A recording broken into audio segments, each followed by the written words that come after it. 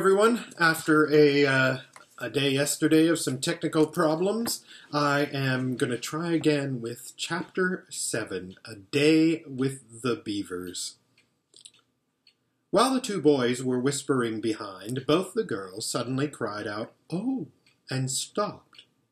"The robin!" cried Lucy. "The robin, it's flown away!" And so it had, right out of sight.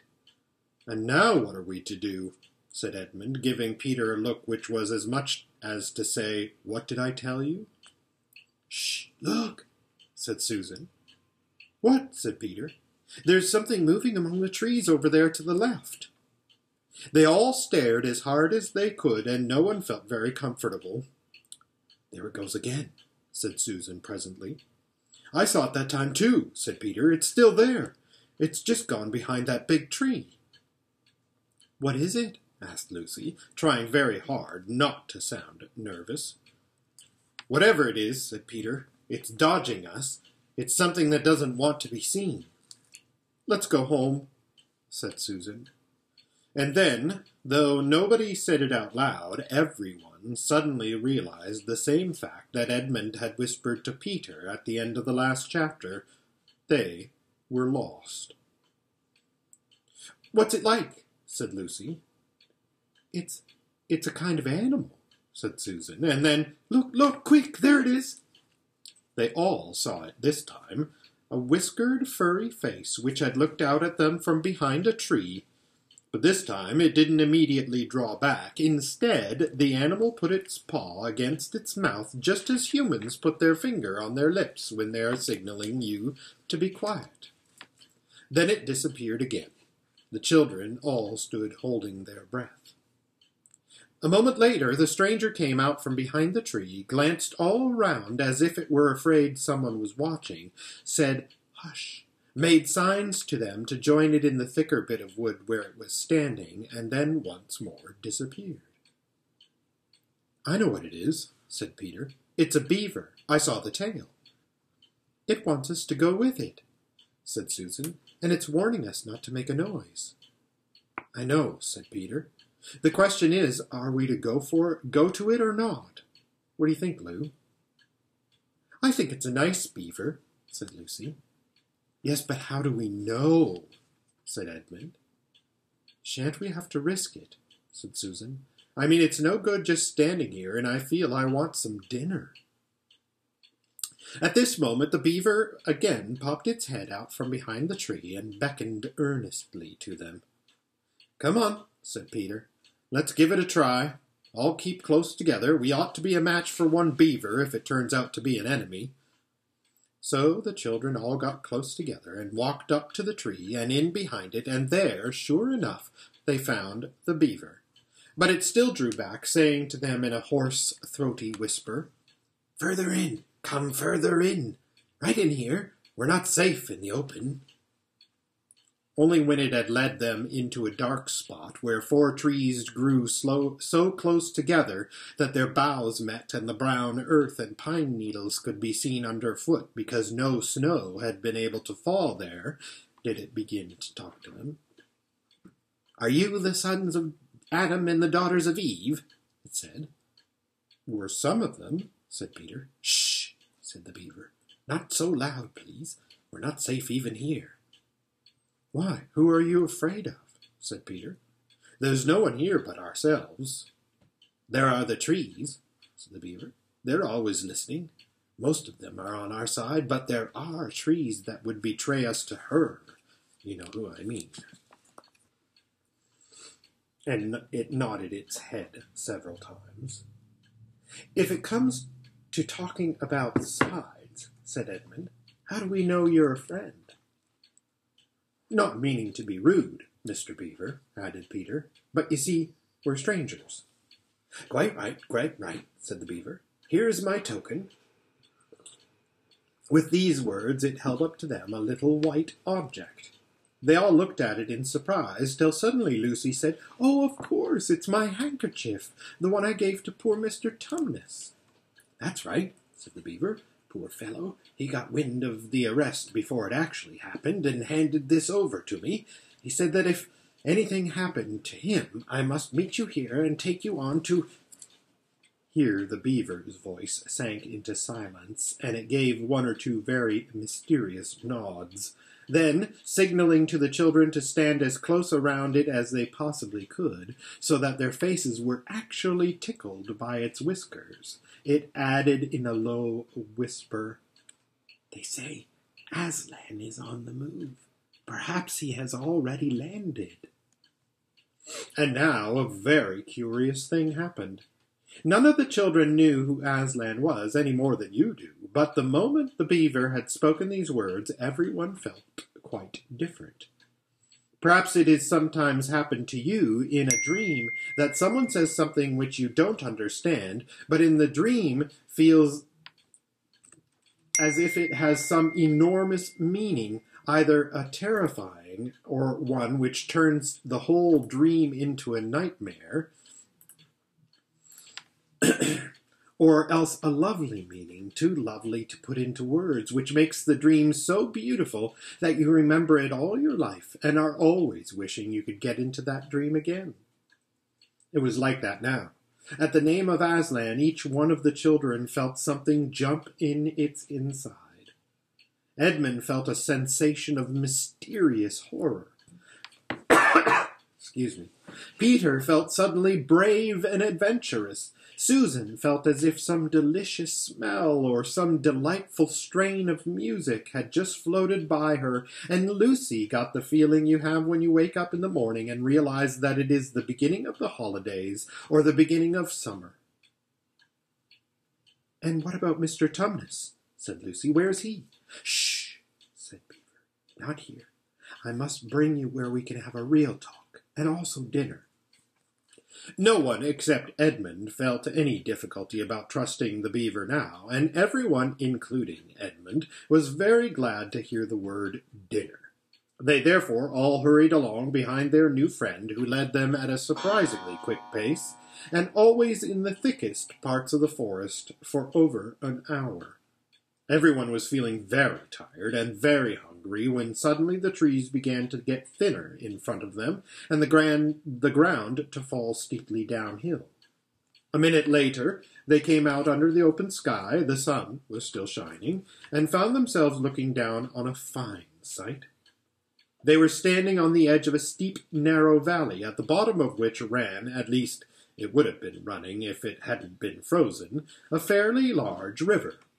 Just below them, a dam had been built across this river, and when they saw it, everyone suddenly remembered that, of course, beavers are always making dams, and felt quite sure that Mr. Beaver had made this one. They also noticed that he now had a sort of modest expression on his face, the sort of look people have when you are visiting a garden they've made, or reading a story they've written. So it was only common politeness when Susan said, "What a lovely dam!" And Mr. Beaver didn't say hush this time, but merely a trifle, and it isn't really finished. Above the dam there was what ought to have been a deep pool, but was now, of course, a level floor of dark green ice. And below the dam, much lower down, was more ice, but instead of being smooth, this was all frozen into the foamy and wavy shapes in which the water had been rushing along at the very moment when the frost came. And where the water had been trickling over and spurting through the dam, there was now a glittering wall of icicles, as if the side of the dam had been covered all over with flowers and wreaths and festoons of the purest sugar. And out in the middle, and partly on top of the dam, was a funny little house shaped rather like an enormous beehive. And from a hole in the roof, smoke was going up, so that when you saw it, especially if you were hungry, you at once thought of cooking and became hungrier than you were before. That was what the others chiefly noticed, but Edmund noticed something else. A little lower down the river there was another small river, which came down another small valley to join it, and, looking up that valley, Edmund could see two small hills, and he was almost sure they were the two hills which the White Witch had pointed out to him when he parted from her at the lamp-post that other day. And then, Between them, he thought, must be her palace, only a mile off or less.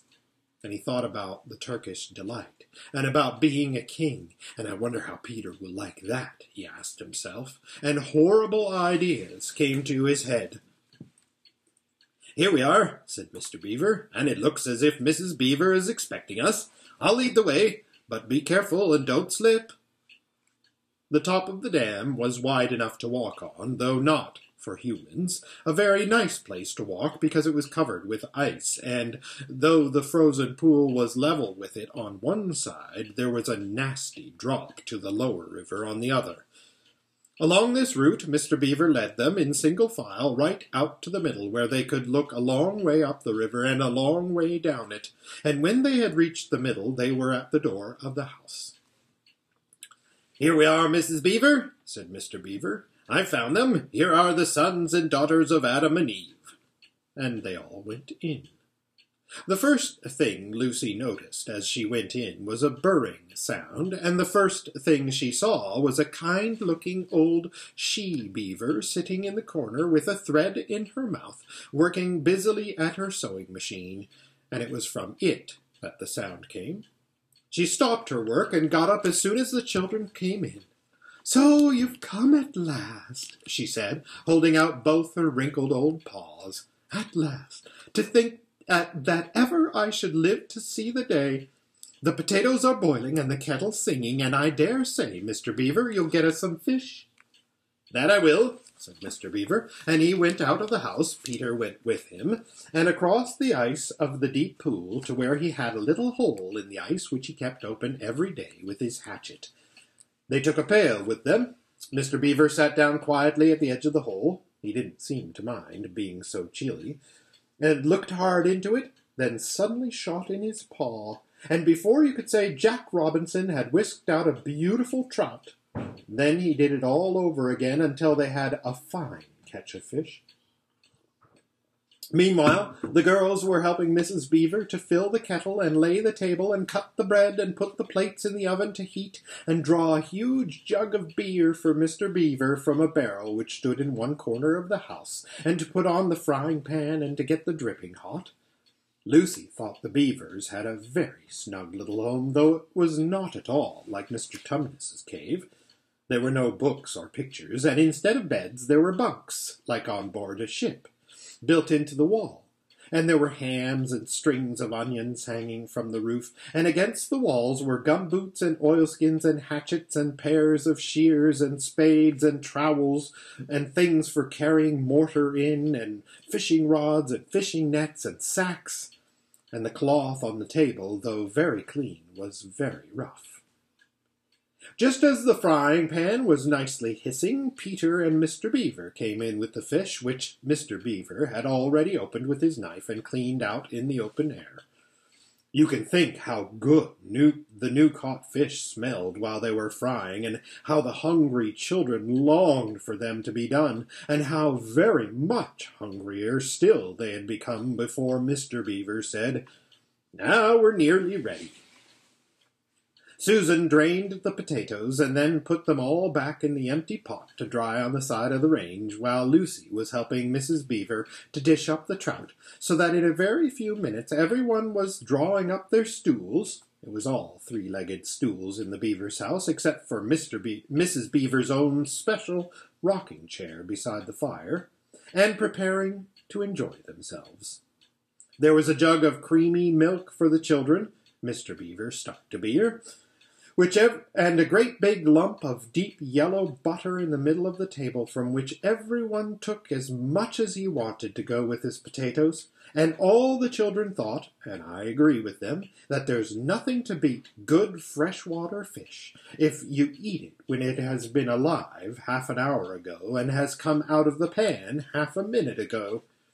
And when they had finished the fish, Mrs. Beaver brought unexpectedly out of the oven a great and gloriously sticky marmalade roll, steaming hot, and at the same time moved the kettle onto the fire, so that when they had finished the marmalade roll, the tea was made and ready to be poured out, and when each person had got his or her cup of tea, each person shoved back his or her stool so as to be able to lean against the wall, and gave a long sigh of contentment. "And now," said Mr. Beaver, pushing away his empty beer mug and pulling his cup of tea towards him, "if you'll just wait till I've got my pipe lit up and going nicely, why, now we can get to business. It's snowing again," he added, cocking his eye at the window. "That's all the better, because it means we shan't have any visitors, and if anyone should have been trying to follow you, why, he won't find any tracks." And that is the end of Chapter 7. Chapter 8. What Happened After Dinner. "And now," said Lucy, "do please tell us what's happened to Mr. Tumnus."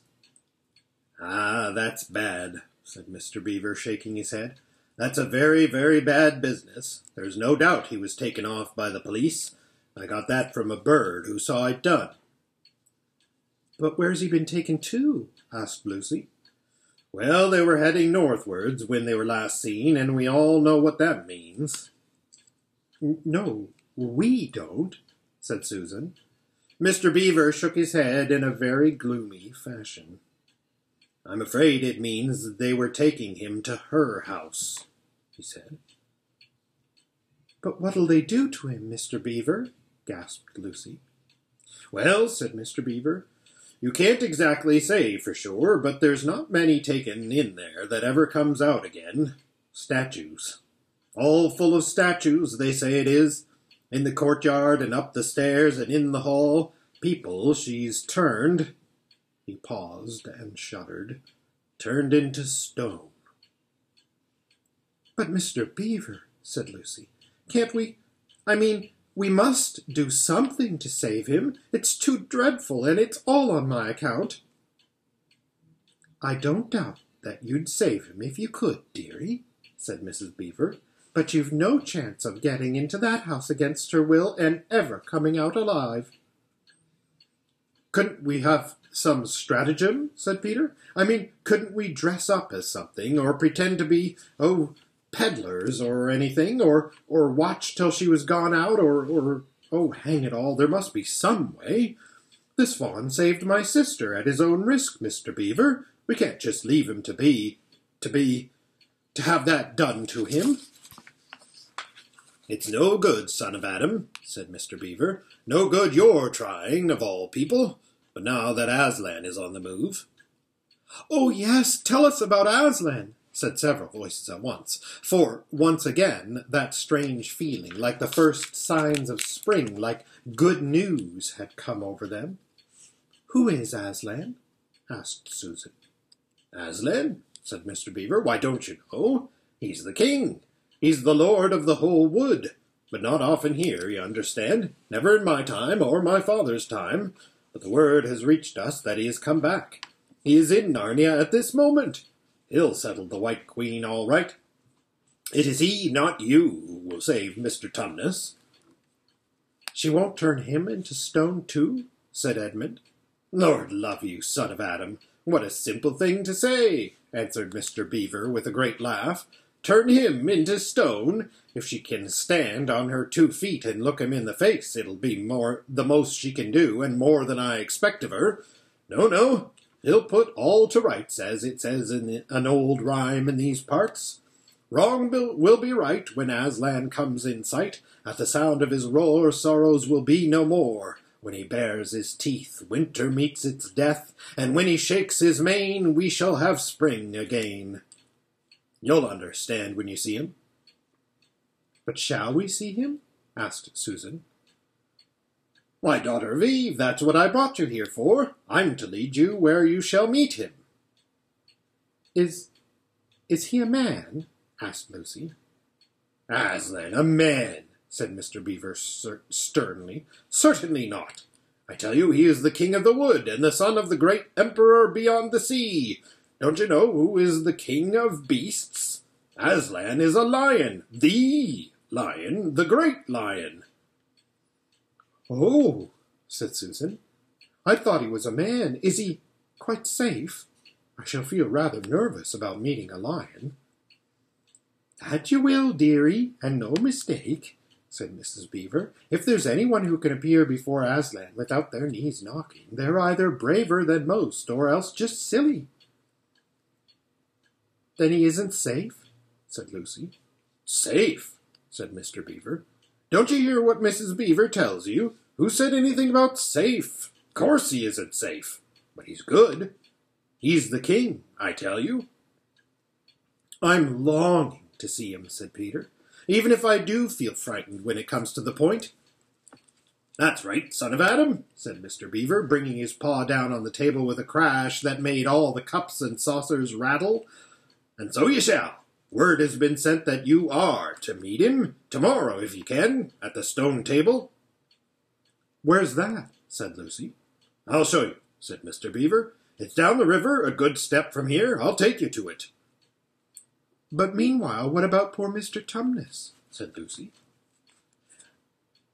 "The quickest way you can help him is by going to meet Aslan," said Mr. Beaver. "Once he's with us, then we can begin doing things. Not that we don't need you too, for that's another of the old rhymes.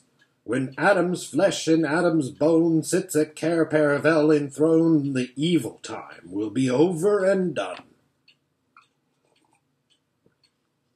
So things must be drawing near to their end now. He's come and you've come. We've heard of Aslan coming into these parts before, long ago, nobody can say when. There's never been any of your race here before." "That's what I don't understand, Mr. Beaver," said Peter. "I mean, isn't the witch herself human?" "She'd like us to believe it," said Mr. Beaver, "and it's on that she bases her claim to be queen. But she's no daughter of Eve. She comes of your father Adam's—" Here Mr. Beaver bowed. "Your father Adam's first wife, her they call Lilith, and she was one of the Jinn. That's what she comes from on one side, and on the other side she comes of the giants. No, there isn't a drop of real human blood in the witch." "That's why she's bad all through, Mr. Beaver," said Mrs. Beaver. "True enough, Mrs. Beaver," replied he. "There may be two views about humans, meaning no offence to the present company, but there's no two views about things that look like humans and aren't." "I've known good dwarfs," said Mrs. Beaver. "So have I, now you come to speak of it," said her husband, "but precious few, and they were the ones least like men. But in general, take my advice. When you meet anything that's going to be human and isn't yet, or used to be human once and isn't now, or ought to be human and isn't, you keep your eyes on it and feel for your hatchet. And that's why the witch is always on the lookout for any humans in Narnia. She's been watching for you this many a year, and if she knew there were 4 of you, she'd be more dangerous still." "What's that to do with it?" said Peter. "Because of another prophecy," said Mr. Beaver. "Down at Cair Paravel, that's the castle on the sea-coast, down at the mouth of this river, which ought to be the capital of the whole country if all was as it should be. Down at Cair Paravel there are 4 thrones, and it's a saying in Narnia, time out of mind, that when 2 sons of Adam and 2 daughters of Eve sit on those 4 thrones, then it will be the end not only of the White Witch's reign, but of her life. And that is why we had to be so cautious as we came along. For if she knew about you 4, your lives wouldn't be worth a shake of my whiskers." All the children had been attending so hard to what Mr. Beaver was telling them that they had noticed nothing else for a long time. Then, during the moment of silence that followed his last remark, Lucy suddenly said, "I say, where's Edmund?" There was a dreadful pause, and then everyone began asking, "Who saw him last? How long has he been missing? Is he outside?" And then all rushed to the door and looked out. The snow was falling thickly and steadily. The green ice of the pool had vanished under a thick white blanket, and from where the little house stood in the center of the dam you could hardly see either bank. Out they went, plunging well over their ankles into the soft new snow, and went round the house in every direction. "Edmund! Edmund!" they called, till they were hoarse. But the silently falling snow seemed to muffle their voices, and there was not even an echo in answer. "How perfectly dreadful," said Susan, as they at last came back in despair. "Oh, how I wish we'd never come." "What on earth are we to do, Mr. Beaver?" said Peter. "Do?" said Mr. Beaver, who was already putting on his snow boots. "Do? We must be off at once. We haven't a moment to spare." "We'd better divide into 4 search parties," said Peter, "and all go in different directions. Whoever finds him must come back here at once and—" "Search parties, son of Adam," said Mr. Beaver. "What for?" "Why, to look for Edmund, of course." "There's no point looking for him," said Mr. Beaver. "What do you mean?" said Susan. "He can't be far away yet, and we've got to find him. What do you mean when you say there's no use looking for him?" "The reason there's no use looking," said Mr. Beaver, "is that we know already where he's gone." Everyone stared in amazement. "Don't you understand?" said Mr. Beaver. "He's gone to her, to the White Witch. He has betrayed us all." "Oh, surely, oh, really," said Susan. "He can't have done that." "Can't he?" said Mr. Beaver, looking very hard at the 3 children, and everything they wanted to say died on their lips, for each felt suddenly quite certain inside that this was exactly what Edmund had done. "But will he know the way?" said Peter. "Has he been in this country before?" asked Mr. Beaver. "Has he ever been here alone?"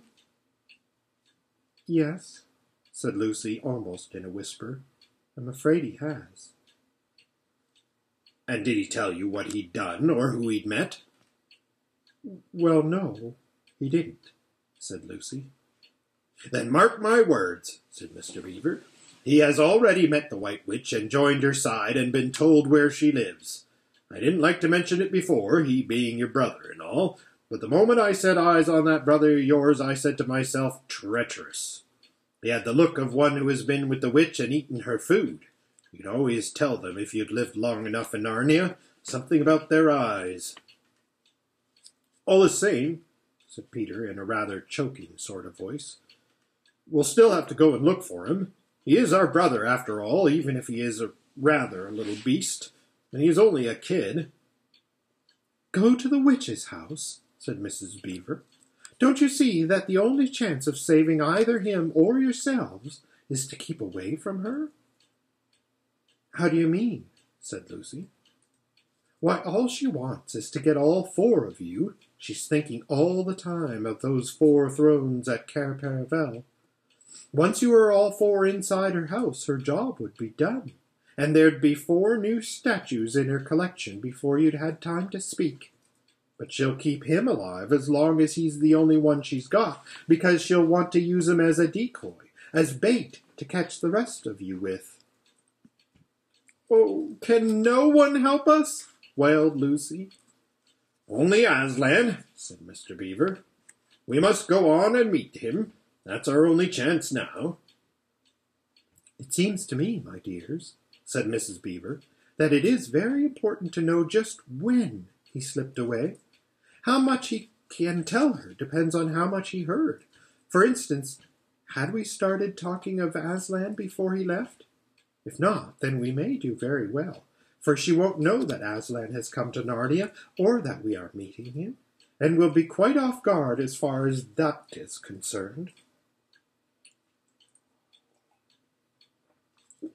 "I don't remember his being here when we were talking about Aslan," began Peter, but Lucy interrupted him. "Oh, yes, he was," she said miserably. "Don't you remember? It was he who asked whether the witch couldn't turn Aslan into stone too." "So he did, by Jove," said Peter. "That's just the sort of thing he would say, too." "Worse and worse," said Mr. Beaver. "And the next thing is this. Was he still here when I told you that the place for meeting Aslan was the stone table?" And of course no one knew the answer to this question. "Because if he was," continued Mr. Beaver, "then she'll simply sledge down in that direction and get between us and the stone table and catch us on our way down. In fact, we shall be cut off from Aslan."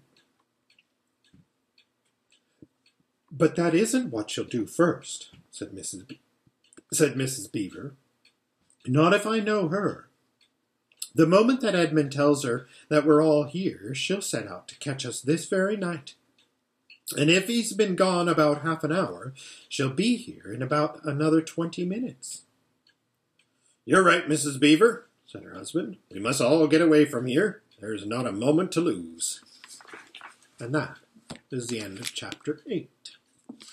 Chapter 9, In the Witch's House. And now, of course, you want to know what had happened to Edmund. He had eaten his share of the dinner, but he hadn't really enjoyed it, because he was thinking all the time about Turkish delight. And there's nothing that spoils the taste of good ordinary food half so much as the memory of bad magic food. And he had heard the conversation, and hadn't enjoyed it much either, because he kept on thinking that the others were taking no notice of him and trying to give him the cold shoulder.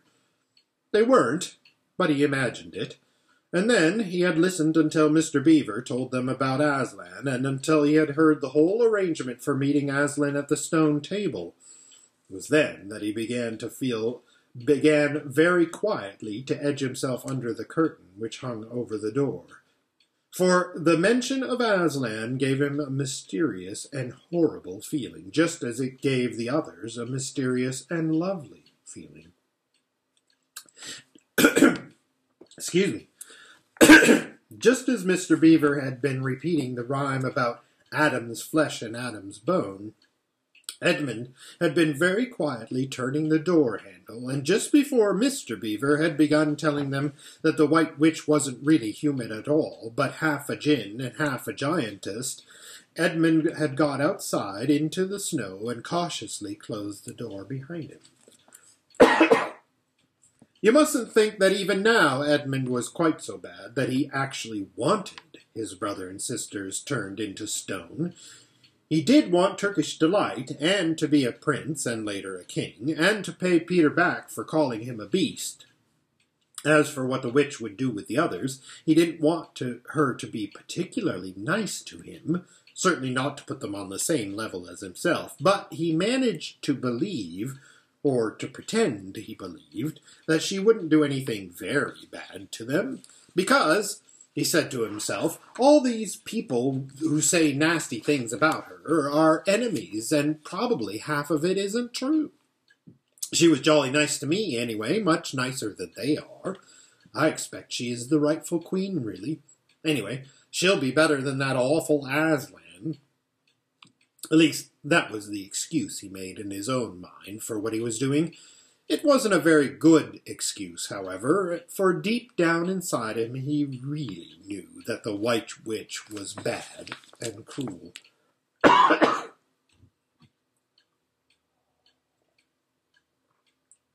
The first thing he realized when he got outside and found the snow falling all around him was that he had left his coat behind in the beaver's house.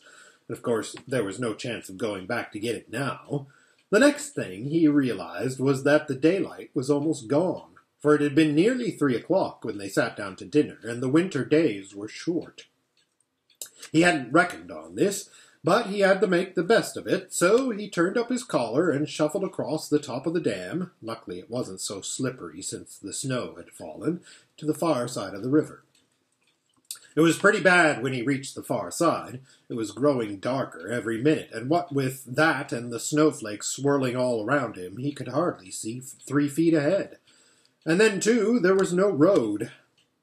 He kept slipping into deep drifts of snow and skidding on frozen puddles and tripping over fallen tree trunks and sliding down steep banks and barking his shins against rocks till he was wet and cold and bruised all over. The silence and the loneliness were dreadful. In fact, I really think he might have given up the whole plan and gone back and owned up and made friends with the others if he hadn't happened to say to himself, "When I'm king of Narnia, the first thing I shall do will be to make some decent roads." Of course, that set him off, thinking about being a king and all the other things he would do, and this cheered him up a good deal. He had just settled in his mind what sort of palace he would have, and how many cars, and all about his private cinema, and where the principal railways would run, and what laws he would make against beavers and dams, and was putting the finishing touches to some schemes for keeping Peter in his place, when the weather changed. First the snow stopped, then a wind sprang up, and it became freezing cold.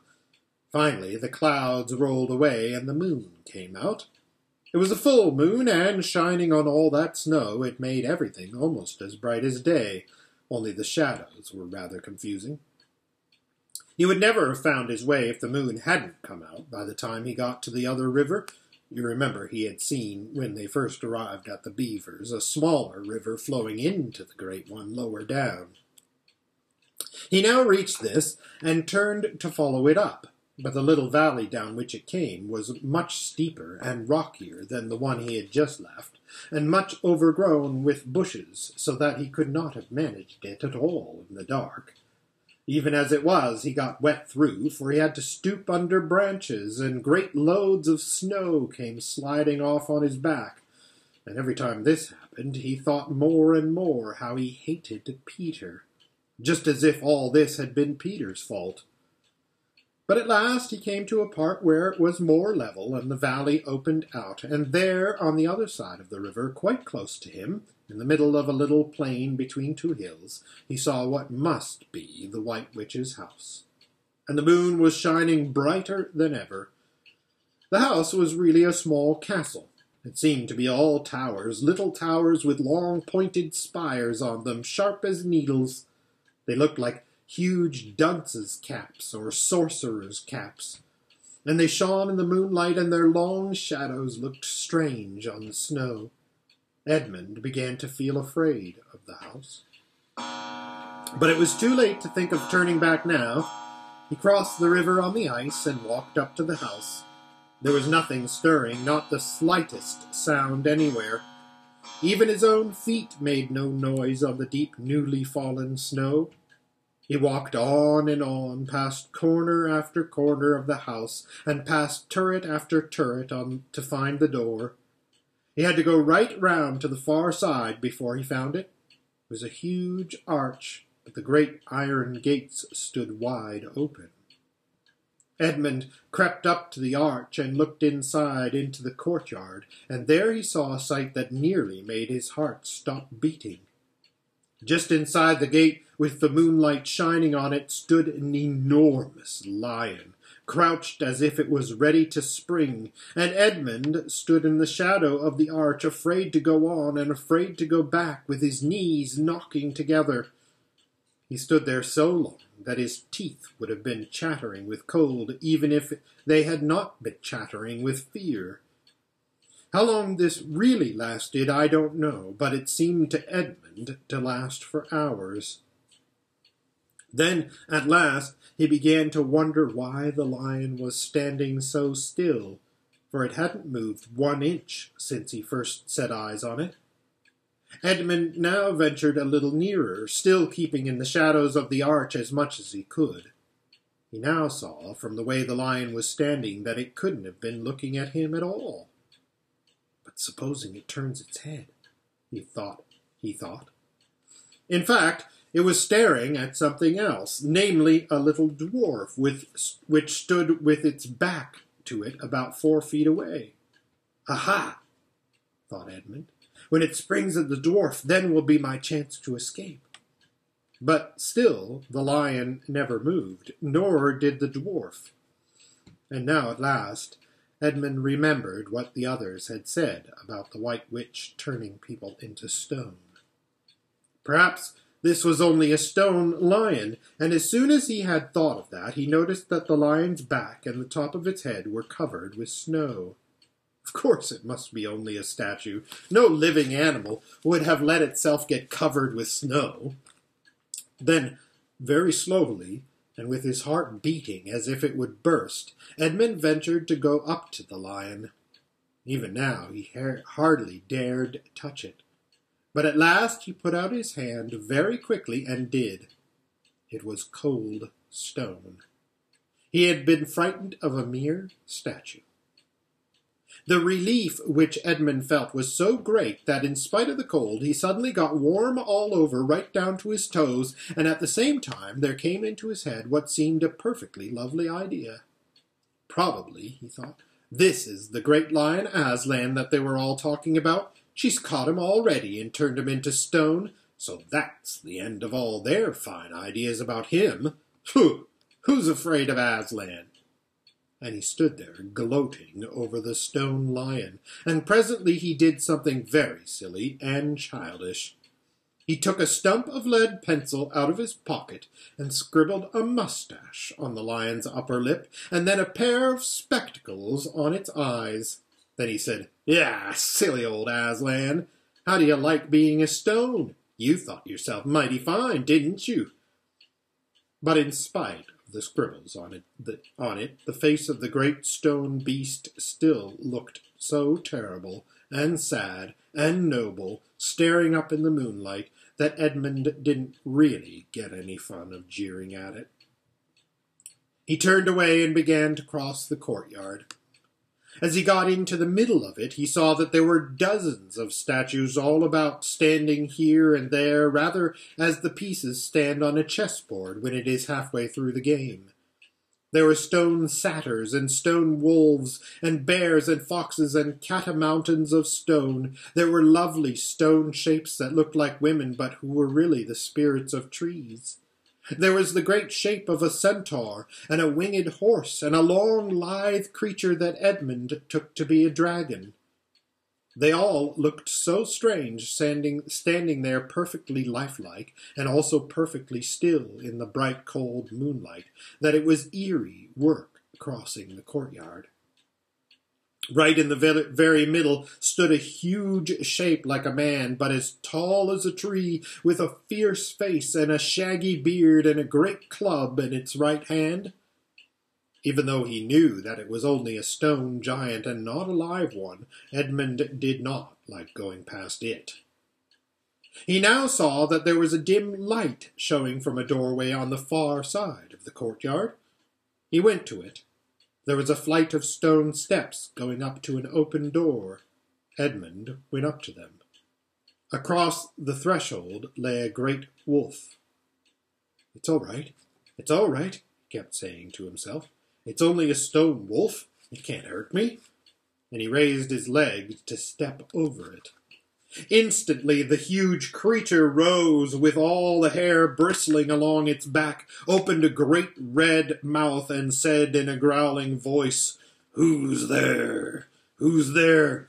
Stand still, stranger, and tell me who you are." "If you please, sir," said Edmund, trembling so that he could hardly speak. "My name's Edmund, and I'm the son of Adam that Her Majesty met in the wood the other day, and I've come to bring her the news that my brothers and sisters are now in Narnia, quite close, in the beaver's house. She wanted to see them." "I will tell Her Majesty," said the wolf. "Meanwhile, stand still on the threshold as you value your life." Then it vanished into the house. Edmund stood and waited, his fingers aching with cold and his heart pounding in his chest, and presently the great wolf, Mogrim, the chief of the witches' secret police, came bounding back and said, come in, fortunate favourite of the queen, or else not so fortunate." And Edmund went in, taking great care not to tread on the wolf's paws. He found himself in a long, gloomy hall with many pillars, full as the courtyard had been of statues. The one nearest the door was a little fawn with a very sad expression on its face, and Edmund couldn't help wondering if this might be Lucy's friend. The only light came from a single lamp, and close beside this sat the White Witch. "I'm come, your Majesty," said Edmund, rushing eagerly forward. "How dare you come alone?" said the witch in a terrible voice. "Did I not tell you to bring the others with you?" "Please, your Majesty," said Edmund, "I've done the best I can. I've brought them quite close. They're in the little house on top of the dam, just up the river, with Mr. and Mrs. Beaver." A slow, cruel smile came over the witch's face. "Is this all your news?" she asked. "No, your majesty," said Edmund, and proceeded to tell her all he had heard before leaving the beaver's house. "What? Aslan?" cried the queen. "Aslan, is this true? If I find you have lied to me—" "Please, I'm only repeating what they said," stammered Edmund. But the queen, who was no longer attending to him, clapped her hands. Instantly the same dwarf whom Edmund had seen with her before appeared. "Make ready our sledge," ordered the witch, "and use the harness without bells." And that is the end of chapter 9.